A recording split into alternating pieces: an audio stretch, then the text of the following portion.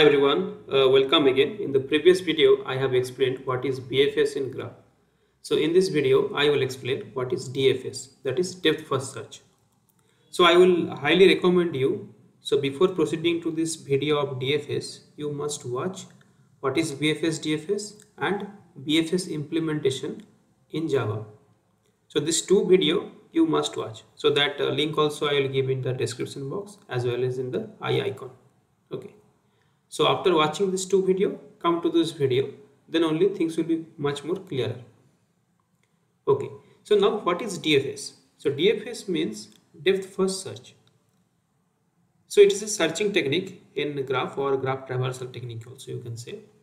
So here what we have to do is we have to start from some point, then for a particular neighbor node we have to go deep and then we have to finish that node, then we have to come back and then we have to go deep and then we have to come back, like that fashion. In BFS we used to traverse level by level. So each and every level we used to complete, then we used to move to the next level. But in this case, whatever node we are traversing, we will go deepest of that level, then we will come back, like that manner.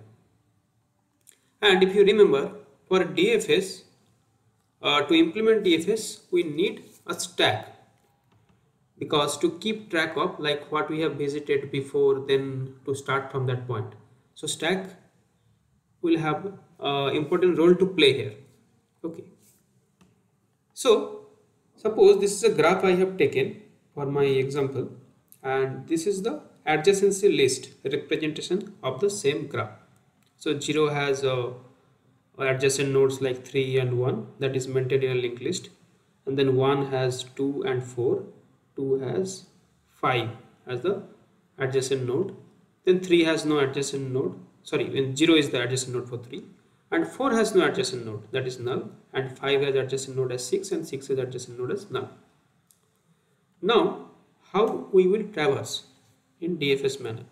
So suppose my starting point is 0, so from 0 we are starting. Whatever node we are starting or picking, that we will put in a stack. Okay, and in the next iteration I will pop from the stack and print that. So what we will do is, now 0 is there, I will pop 0 and print it. So while printing 0, I will see what are the adjacent nodes of 0. Those nodes I will put it back in stack. So that is 3 and 1 is the adjacent nodes for 0. So I will put it back in the stack. So 3 and 1 I will put it inside the stack again. In the next iteration I will again pop the element, top element, that is 1, and print. So 1 I popped from here and I printed. Then I will check what are the adjacent nodes for 1, that is 2 and 4. I will push those 2 and 4 in stack. 2 and 4 I post. In the next iteration I will pop 4 again and print. Then I will check what are the adjacent nodes for 4. As there is no adjacent nodes for 4, I don't have to push anything in the stack. Then I will pop 2 and I will print 2. Then for 2 I will check what are the adjacent nodes, that is 5. Then I will push 5 in the stack. Okay. Now in next iteration I have to pop 5 and print. So I popped and print 5 here. Then I have to check what is the adjacent node for 5, that is 6. The 6 I will put it inside the stack or push it. Then 6 is inside the stack. Then in next iteration I have to pop 6 and print. Then for 6 I will check is there any adjacent nodes are there, but for 6 there is no adjacent nodes. So in next iteration I have to pop 3. So when I pop 3 I printed, and for 3 I am checking if there is any adjacency nodes are there or not. So for 3 the adjacency node is 0, but as 0 is already a visited node, I will not take it into the consideration. Okay, and now I can check the stack is empty. So I will follow this operation until and unless the stack is empty. And as the stack is empty now, I can see this is the result for Dfs traversal 0142563. It may be various slight differently also. If we are suppose instead of 3 and 1, I am taking here 1 and 3, or 4 or 2 as my adjacent nodes, then this result can vary a bit, but the core concept is same. So now we will check how we can implement it in the program. So now we will implement the DFS algorithm.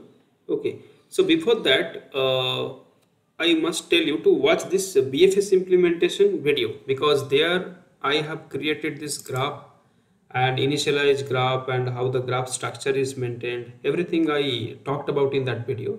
Okay, so in this video I will just show you how to implement DFS. Means if you see here, this is the graph structure, and here I have maintained the number of vertices and the constructor and how to add an edge. Then BFS is implement here. So now in this video I will only talk about how to implement DFS. So I will create a method here called public void DFS. Okay, and what this method will take is, it will take one starting point and starting nodes number it will need.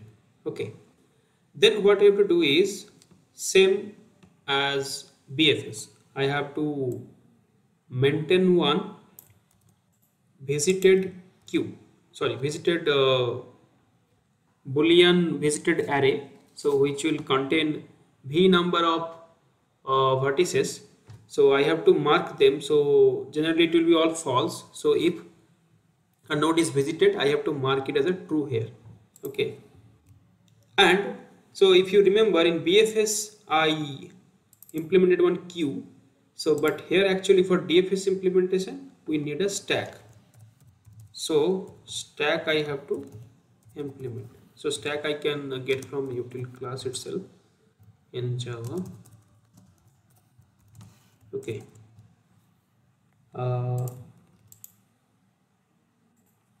and then what you have to do, the first element, which means the starting point, that I have to push inside the stack, this one. Okay, so next what I mentioned in this previous logic discussion is I have to go through this stack until and unless it is empty. Okay, so if stack dot empty, so if stack is not empty, then only we have to do these operations. So first we have to do is I have to pick the top element. Okay, so if we have to pick the top element, that we have to assign in some integer variable. So as the work of this integer s is over, so we can reassign or make use of this variable itself. So stack dot pick. Okay, so stack dot pick will give me the result, like looks at the object at the top of the stack without removing it from the stack. So it will just give me the result which is present in the top, but it will not remove. In next part we have to remove that. Okay, pop actually will remove. Okay, and it will return the object also, means I can combine this two line also, because the return type of this pop is s only. Okay, then what I have to do is I have to print this one. So the number I am getting, that I have to print, and I have to give some space here to print in a line tab format. Okay, so this print ln also I have removed, because otherwise it will print in new line. Then this node is visited, means s actually already visited. So what I will do is in the visited array in that position I will make it as a true, means that is visited. And one more thing is, before printing S I have to check if this is not visited, then only I have to print it or mark it as visited. So if it is not visited, then only I will say visited of that position is, if that is false, then only I will print that number and make it as visited. Okay. So now what I have to do is, whatever node I just printed, I have to check what are the adjacent node for that. So that I will get from the adjacency list. So if I get the, like for getting the linked list, means adjacent list of that node, what I have to do is I have to check in 8th S position. From there I can get the linked list. So suppose from 0 we have started, so 3 and 1. So this linked list will contain 3 and 1 for the first run.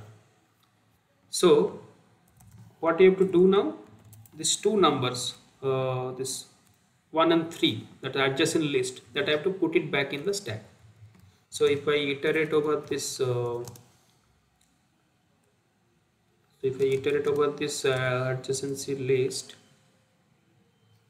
and if this is not visited,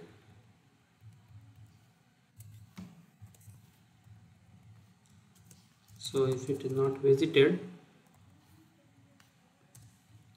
then I have to push it to the stack.